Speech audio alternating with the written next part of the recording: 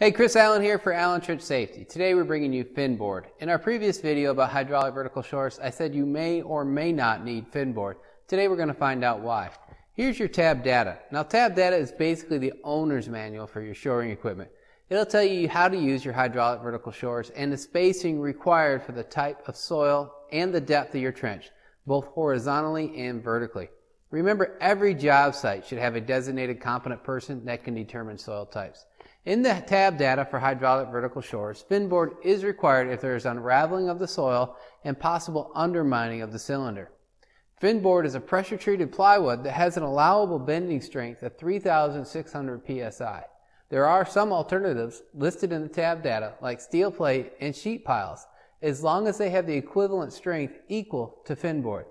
Now here's a trick in the field to help your guys. If your soil type calls for fin board, put ropes both on the sides and on the ends.